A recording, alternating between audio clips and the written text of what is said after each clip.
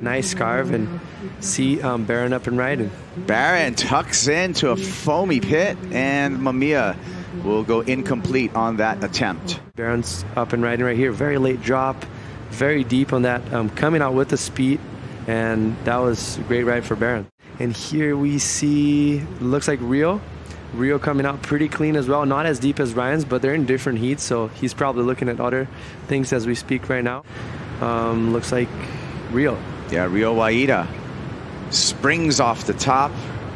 Rio in the lead over Baron Mamiya in the non-priority heat. Rio with a 4.83 and a 7-point ride for that barrel.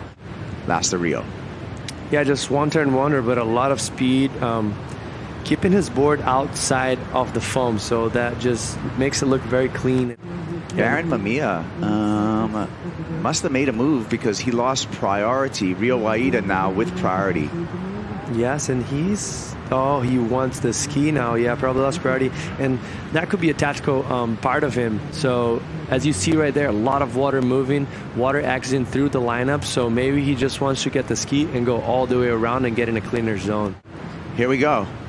Waida uses his priority, snap, quick feet, back up to the lip, but cannot hang on for the finish. Oh, he did have to go over the fall.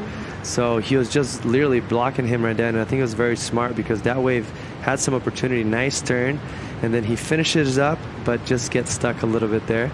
And if you look back at the previous heats back, we had two people that let it go 2 waves in the dying seconds, and they ended up losing. So I don't think he probably kept his eye very open for those opportunities.